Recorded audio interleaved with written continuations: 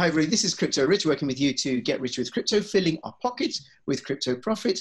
I'm thrilled and delighted to have Synth with me. He's one of the co-founders of Skycoin, and I do enjoy these conversations because of the insight that Synth provides about what's happening in the crypto space and the market in general.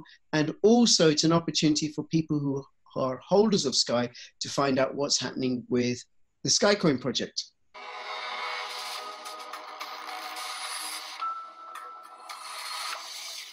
Tired of just playing for fun? Make a living just by playing your favorite games. You can make anywhere from 1% to 1,000% return depending on the difficulty of the game. Play, win, earn. Bet VERUS. Hey Synth, how you doing? Hey, how's it going? It's going very, very well. Now you're a little bit laid back because you're a bit under the weather, right? I don't want to move. You don't want to move, right? But I appreciate you doing this, and we're recording this a couple of days after we did that video with six other projects represented on that. So if there's anything you want to say about that, otherwise... That interview was really good. I like that one. One second, Sky. Otherwise, we're going to cover Skycoin developments and the state of the market. Yep. So anything you want to say about that interview, which, by the way, you can find on my channel on BitTube TV by the time this goes out in full length. So please subscribe. I like went to a lot of conferences, and I didn't actually meet a lot of blockchain people because a lot of the serious projects aren't like traveling or going to all these conferences, and mostly people trying to do ICOs. So I like that because I met like 2 or 3 people. Like I met the BitTube guy, I met the guy doing the Steam social media platform, and it's just interesting to bring together the different people in crypto because I've at 20 conferences, I've only met like maybe 1 or 2 people that were actually doing something. So really, that, interesting, yeah. Wow. Okay. Well, for those not confirmed yet, and we don't have definite dates, but for those watching, I am going to be organizing a video between Synth and some of the other projects that were on there. So we're going to discuss particular issues relevant to the 3 projects. And what I liked about it, Synth, is, like you said, all those projects that were on there, Komodo, Atomic Dex, which was part of Komodo, 3Speak Online, BitTube Top TV, Skycoin, and Holochain. And by the way, VSys canceled at the last minute. The guy had to fly, right? But they are, like you said, they're all building stuff. They're not asking for money, although I'm sure they wouldn't say no to it. But they are actually building products, all of them. Okay. So anything else you want to say about that, or you want to move on to letting us know about what's happening with Skycoin?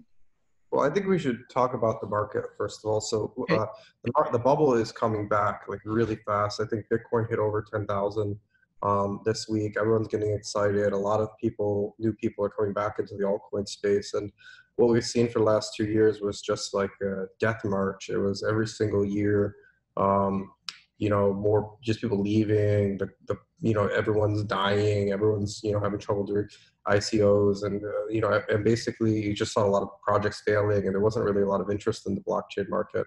And I think it looks like there's a recovery, and it looks like we're going back into an upward market for the first time in 2 years. So that, everyone's getting really excited right now.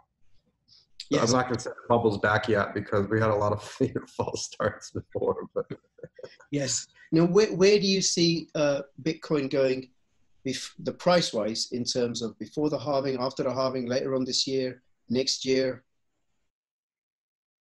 There's a lot of crazy stuff that's going on. So, like, whenever there's a lot of turbulence or chaos, like Venezuela's collapsing, Argentina's collapsing, or people are rioting in France, or Turkey devalued the lira 50%, or we had a $25 trillion bank bailout.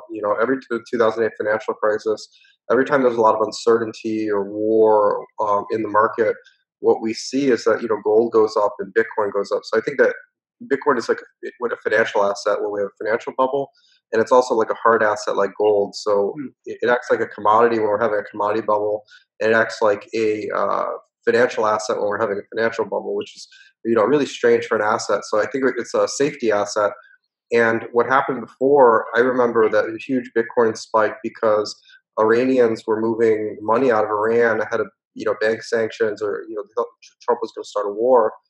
And there's several events that are basically trigger events. So if we see a lot more countries, their currency collapsing, every time that's happened, Bitcoin's gone up 10%, 20%, 30% in a week.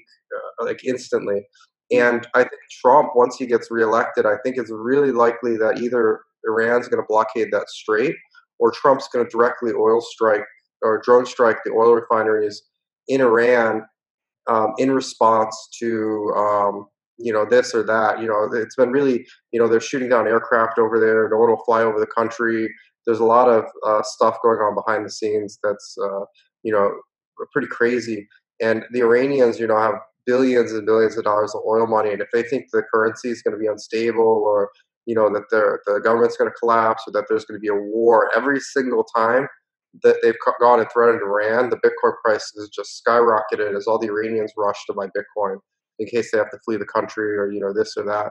So, and they've also the trade sanctions. They can't really use anything else. They can't use US dollars. They can't use euros. They're stuck using Bitcoin. That's the only way to get out.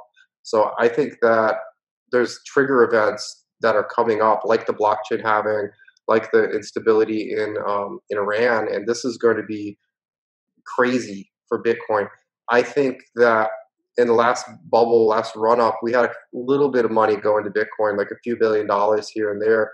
But if you look at the total wealth in the world and what some of these countries are managing in terms of their sovereign wealth funds, and you consider that they're starting to buy crypto assets for various reasons, like moving money and and things like that. Like Chinese investors are getting locked out. Like they're saying, where's this money coming from? Oh, it's from China. Oh, you need to do a national security review. So they'll take the money and they'll move it through Bitcoin.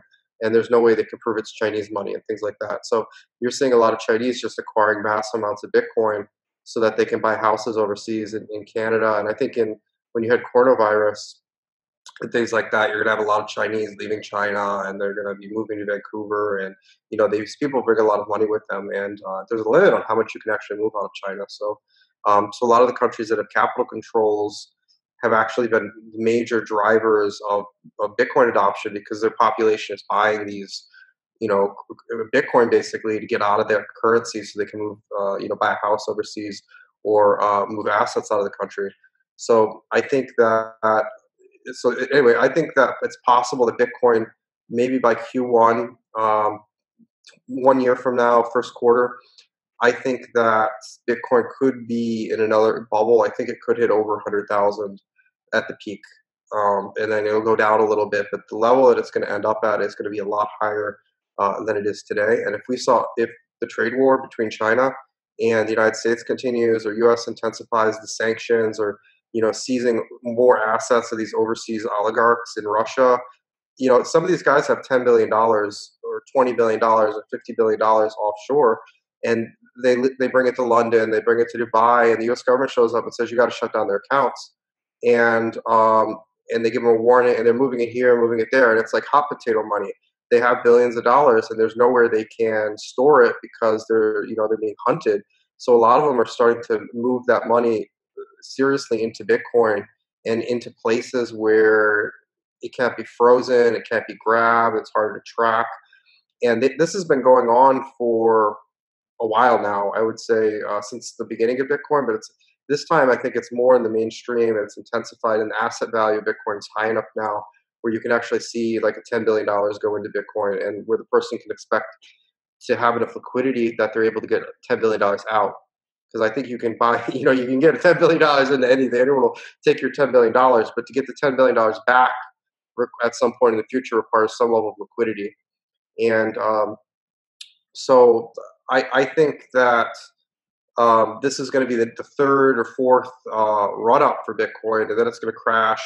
And I think it might settle at a level between 35, 40,000 to 60,000 after the peak of 100,000. I don't really know what the peak will be, and then I think we'll have another few years of it just simmering, and goes up, goes down, but it's not really moving much, and people get this trough of despair, and then I think we might have another run up. But I don't think that run up is going to be more than 30 or 40% higher than the current run up, because traditionally every single time it's gone up, it's been smaller. It's still been ridiculous. We're going from $1,000 to $10,000 is still a lot, right? We're going from 1,000 to 18,000 is 18x. But that's nothing compared to going from 1 penny to $1,000. Yeah. You have like a million X going up, right? And when you've already gone up a million X, what's another 15 or 20 or 3X? Another 40% is just it's noise. You don't even see that in the long term data. So I think that the altcoin markets are coming back, and there's a project that's actually doing an ICO on Skycoin, on Skyledger, that was done by the guys who did Solar Bankers. And I think it's like Global Brain, or let me find. If people want to find out about ICOs on Skycoin, is there a website they can go to, which has No, the? we're really behind. We're building a new website, and we are trying to what is this called? It's called GL Brain. So I think the Carlo from Solar Bank. So Solar Bankers is doing pretty well, and then the main guy Alfred died of a heart attack, and that just like wiped him out. So and that came out of nowhere. He was actually pretty young, and so the Carlo was one of the Solar Banker guys. So he was doing this ICO, and what I saw was every single ICO failed. It just, no one cared. No one was tweeting it. And then we looked at our Twitter feed, and since this guy was using Skyledger, it was just million tweets. They're like drowning us out on Twitter during the ICO marketing. And this is the first time I've seen an ICO in 2 years, basically, that isn't dead. Most of the ICOs, I think, have been just completely dead. And so I think the market is definitely coming back. And I don't think we're going to see the level of ICOs and the craziness that we saw in the amount of scams and things that we saw 2 years ago at the market peak, when it was just crazy and like everyone's uncle and cousin and brother and sisters doing an ICO. I don't think it's going to go back to that, but I'm definitely seeing more interest now in ICOs and crypto assets and things that basically has been completely flatlined or dead for the last 2 years. Yeah. So the market's definitely recovering. Yep. Yeah, definitely. One way I know is that the CoinFest UK is happening again. There seems to be more activity in the conference area than there has been last year or whatever, and more interest in meetup groups and stuff. So slowly, and I think people like myself, because a lot of YouTubers have disappeared in the bear market, and the holdouts like me and others or whatever, right? Okay, we can sense there is a shifting in the mood, and people are lining themselves up. Projects are lining themselves up. Okay. All right. I had a really funny story. There's this guy, I think it was like Joe Blackburn. He had the largest crypto channel on Facebook, and we did some interviews and stuff with him. And he, around the Shanghai. Yeah, he was in Shanghai, and so we met in person, and it was great. And he, but basically, he was the biggest crypto channel on Facebook. He I don't even know how many. It's like millions of people or something, and then he just shut it down because all the companies were dead. There wasn't any activity. There wasn't anything to really talk about. Everyone was leaving the market because everything was just crashing. And I think he moved to like Ecuador or something, and like moved on a farm and started growing like hemp or like CBD oil. And I'm like, okay, the market is dead. The market is so dead. Yes. No, it's gonna pick up. It's gonna pick up, and I think a lot of people that have stayed and the people that have come back will be more wary about ICO projects and stuff. Absolutely. I think it's going to be a lot of the existing projects. I don't think that there's a lot of room for new products in the market. I think a lot of the money, it's going to go everywhere, but I think it's going to go into mainly established projects that have a history of delivering. And we saw when you did ICOs originally, we saw 98% of the coins who raised an ICO just took the money and ran. They didn't even bother to get the asset listed on an exchange. So I had to, we built, and they didn't have a blockchain. So they launched a coin, and they didn't have developers, or they failed at hiring software developers, or, a lot of things happened. And then of the 1% that got on the exchange, most of them died. They ran out of money. They didn't perform. Whatever happened. And so there was a stage that you get through, which is you did an ICO, you raised money. Then you actually use them. So you're on exchange now. You're liquid. You didn't just run away with the money, and then you kept developing and you built something. And of the projects, of 1,000 projects, only maybe 5 or 6 out of 1,000 actually got to the stage where they're on a market and they have a history of delivering and they continued operating and they didn't go broke. And then even beyond that is, are people using the software? Are they using the chain, the ecosystem? And so I think, of course, for Skycoin, we launched like a programming language on our blockchain platform, and we finished our mobile wallet and our desktop wallet, and we built like 25 things so far, and these hardware products, and and just so many things. And so in this next cycle, I think it's going to be a platform. It's a platform war. And so I think that you're going to see a reshuffling of like Ethereum and the relative rankings, but I think it's mostly going to be a Bitcoin bubble. And then after Bitcoin peaks, then we're going to see a huge flood of money into altcoins because they have a higher potential to go up 10x or 20x or 30x than Bitcoin does. Once Bitcoin's over $80,000 or $50,000, like what is it? Is it going to double again? How long is it going to stay there? How many weeks? But some of these coins, some of the smaller projects can go up 50x, 100x, or they can at least grow. And another thing is the investors got burned in the last bubble because they invested in assets that didn't have liquidity. So they'll invest $10 million in some coin, but they can't get their money out. So so they want to see aged coins and have developers and they have a development team, and they've been going for a couple of years and haven't run out of money and haven't abandoned the project, and where there's a liquid market. So and those are the criteria. And then they want to see applications. They want to know why people have to buy this coin to drive the coin price up. Why the properties of the coin or the operation of their ecosystem will result in liquidity. And so that the real number of assets that are in the race for the next crypto bubble, I think it's going to be a much larger amount of money going into many fewer assets than we saw in the bubble 2 years ago.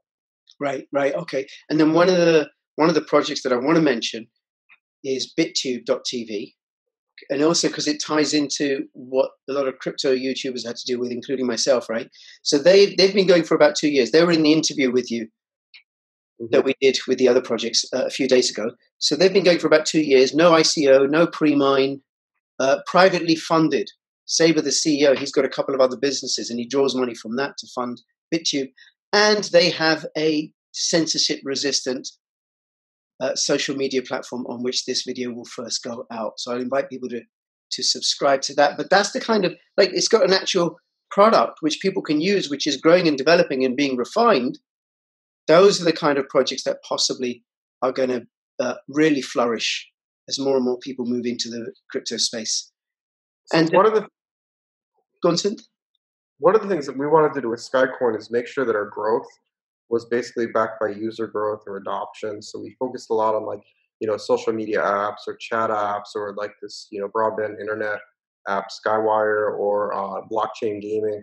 And if the bubble's coming back, if we're going to be full on like we were in 2 years ago, where everything's going up 50x, and there was a limited amount of money available, and the markets are just crazy.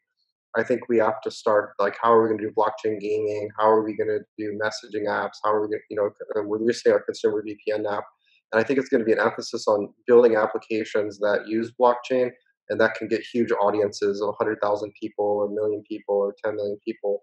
And so that is what I see, because even if you have an asset like a coin and it has a $5 billion market cap, it doesn't mean anything if no one's actually using it in the real world, and it's not going to have a long-term staying power. Okay, all right, fair enough. Well, now, are you going to be able to scale up quickly enough with the hardware that you have? Like, let's say 100,000 people move in tomorrow, and they all want to order a Sky Miner and a Sky Wallet and the Skywire antenna.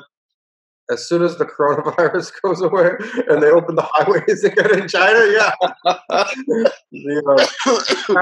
it's really crazy, because we would do a production run, and we would just and they're going to assemble these parts, and these guys would bring like this bag. It was like an 80 kilogram bag, and this one little tiny guy was carrying it up the 4 flights of stairs. And I'm like, and he broke his back or something. He like hurt his back or something. And I couldn't even pick up the bag. And I'm like, what the hell? And I opened the bag, and it's just full of nuts. So we had to order like 36,000, 40 millimeter, M6 nuts or something. And it's this whole bag full of like nuts, and then another bag full of bolts.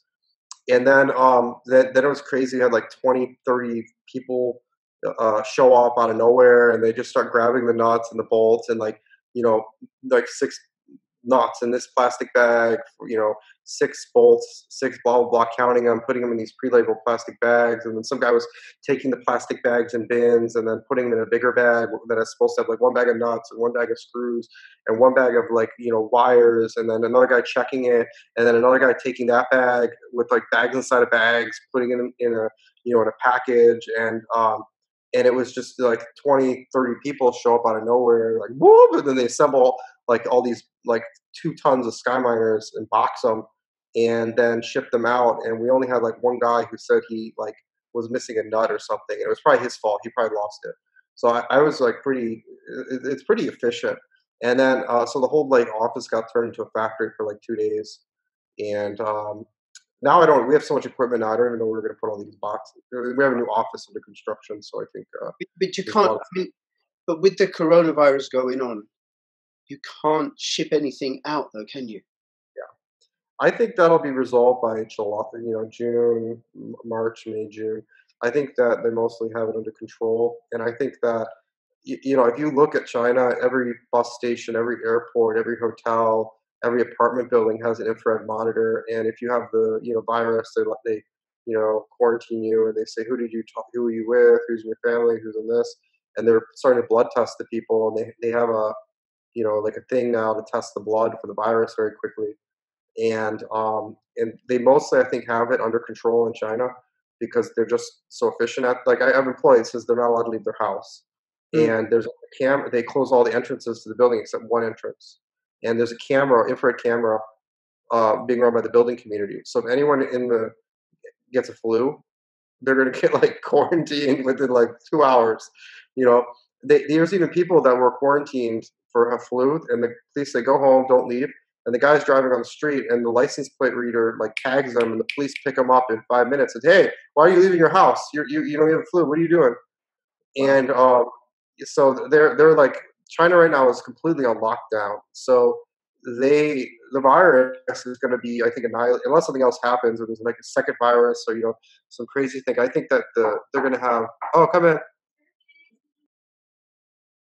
Yeah, so basically, I think that China is really on top of the coronavirus, and what I'm seeing now is the other nations, they weren't doing quarantine measures. So the United States government was letting people fly back from Wuhan and just, you know, letting them run around and like frolic around. They weren't even really like, you know, they were having like self-quarantine and this and that. But I don't think, basically what I saw now is they're actually turning military bases into quarantine zones. So they are preparing for outbreaks in other countries. So these other countries, I don't think have been as serious as, yeah, I pulled a muscle, so I'm like, And yeah, so these other countries are basically, you know, they have a lot of tourism, and they're not going to shut down the tourism for these viruses. Like, for instance, a lot of Chinese go to the Philippines and they go to Thailand and whatever. And if they were to stop tourism from China, like all their hotels would go under. So they want to quarantine the virus, but they don't want to, you know, they can't shut down the tourist industry. So they, you know, it's a real problem. And so I think, so China's already in full blown, you know, disaster relief mode, and they have it locked down. But these other countries, I don't think they have the measures in place that China does. So I think it's definitely going to, if the, you know, the coronavirus is mostly going to impact other countries outside China. Right. Okay. And then I wonder if how well, I don't know, how well it will survive or thrive in hot climates or in the summer, if anything, because people don't generally catch the flu in the summer. They don't tend to get colds in the summer, which may have something to do with the amount of vitamin D that people are getting. So I'm making sure that I'm fully stocked up on vitamin D. One of the funny things, so these viruses, they start out very lethal, like Ebola, like 90%, 50% fatality rate. And then the virus that kills the people too fast gets weeded out. So they become less lethal over time, but they infect more people. So I wouldn't even be surprised, you know, so typically like the most of the deaths are the first people, and then you have like 100 million people infected, and it's, you know, they just get flu basically. So there's like a tendency for the more mild form of the virus to spread faster than the other forms. But this one's really weird because they said the people were like shedding viruses for like 2 weeks, 3 weeks before they were getting symptoms. So it's You know, it's just crazy. Yep. Yep. Okay. Very good. Now, so you say you're ready for scale up once the coronavirus restrictions are over. But So our scale up isn't mostly the hardware production. That's really easy for us to do. Right. The really hard thing is to get software developers. So imagine I want to do like 12 video games, right? Mm. I want to do like Kitty Cash Poker. I want to have a Kitty Cash Casino. I want to start showing off the programming language that we built and showing off blockchain development. I want to have developers come in and get some of this decentralized social media apps, you know, onto our platform. So I need to hire a team of like 3 guys to do Twitter, 3 guys to do Telegram. I have to hire a team of 3 guys to do 4chan, 3 guys to do a BBS system, and they have to, you know, work for 3 to 6 months. And if our screening's good, maybe a third of them or only a third of them are going to flop out and be useless, and we're not going to find out like the team's not producing anything for 3 months. We do 12 projects and we deliver 8 of them, and you know, we're doing pretty good, 8 out of 12. Although we're usually better than that, and but it's always longer than you think it would take. So instead of 8 months, like we'll get the prototype working in 3 weeks, and then, you know, it takes a year to fix all these freaking bugs and stuff that you couldn't even imagine when you started it. And so for us, we have to be ready to be able to hire 50 developers or 60 developers, to bring in a lot of college students or people, you know, experience, have them work for a month or 2 to see if they can get stuff done. And if they're good, if they need a lot of hand-holding, I don't want to deal with them in the bubble, because, you know, sometimes it can take 2 years to get rid of people's bad habit. You know, they did this job, this is how I did at my last job, blah, blah, blah. You know, they don't communicate correctly. They're not precise. You know, they need to be told what to do, you know, every step. They stop working. You don't have initiative. They feel scared that they're gonna get, like, someone's gonna yell at them if they do anything unless someone tells them. You know, there's a lot of things that people have in their head that like hold them back from software development. And in my company, like, I give people lists of 85 things, and all 85 of them are done. And if they're not, I'd be like ready to murder someone. So, or that, you know, I had a guy and I said, these 11 things, and there were like 11 things that have to be in place, right? And he does like 8 of them, and he says, yeah, it's all done. It's all done. I'm like, oh, you did 8? Yeah. 9? Yeah. 10? You did it? Yeah. You're sure? Yeah. Then I had this other guy come in and check, and he's like, well, 11 wasn't done. I checked it, and I said, you did 11? And he says, no. And I said, when I asked you if you did 11, why'd you say yes? I said, why'd you say it was done if you did it? And he says, yes, sir. Yes, sir. Like, what? Like, so don't say no when you mean yes. Don't say yes when you mean no. So this is like, really, you know, it should be really common sense, right? Like, don't say no when you mean yes. Don't say yes when you mean no. And you people can learn like how to think and how to get organized and do this, but in the middle of a freaking bubble where like everything is going up 50x and we have to deliver something in 8 months.